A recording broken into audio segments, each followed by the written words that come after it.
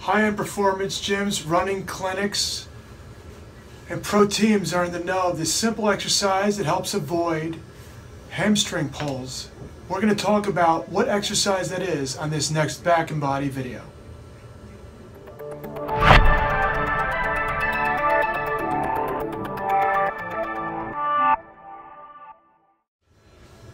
Hi, Dr. Dave Perna here, your chiropractor with Back and Body, your collaborative care approach of chiropractic physical therapy and acupuncture in Midtown Manhattan, New York City on 58th and Lexington, as well as in Springfield on US 22 East in Springfield, New Jersey, where we service the patients of Springfield, Westfield, Millburn, Scotch Plains, and Garwood. Today we're going to talk about an exercise that is getting more and more popular amongst high performance centers that work with athletes to avoid injury or prehab or what have you. There's a lot of research lately that suggests eccentrically loading your hamstrings in certain positions yield more positive results in avoiding injuring the hamstring in the future. The exercise they feel is most effective to do this is what's called a Nordic curl. We're going to show you what that exercise is shortly. But Nordic curls lengthen the hamstring under tension. It mimics the demands of the lengthening of a hamstring during the stance or terminal phase of running, right before the hamstring has to go through the initial phase of shortening. So this is a very weak and susceptible point for re-injuring or injuring a hamstring, just as it's at a point where it's eccentrically loaded and about to change directions from getting stretched out to quickly contracting to push off. So right now we're going to show you what a Nordic curl is.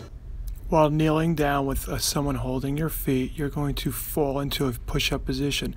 Coming up is very difficult for most people with this. It's important to stress the fall, the eccentric loading of the hamstring. That's the most important part of this exercise. We use the pad underneath the knees for additional comfort. If you're out in the field and don't have a pad, a sweatshirt or a towel will do. Again, the most important part of this exercise is to stress the fall. So try to contract those hamstrings as best as you can and control that fall, slowly coming down as best as you can.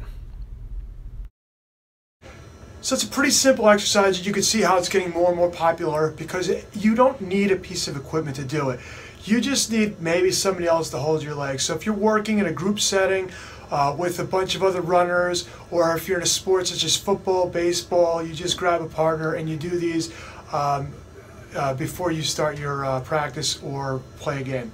Typically we recommend that you do a short bout of low reps to do this, and it's the eccentric portion, the lowering and lengthening portion, that's the most important part of this exercise. This works on weak or previously injured hamstrings with shortened tendons.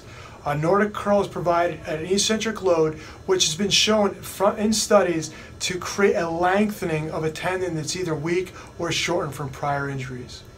For more information such as this, visit our websites, backandbodyny.com if you're in the New York City area, or if you're in New Jersey, backandbodynj.com. Click on the link that says blog. We'll see you soon.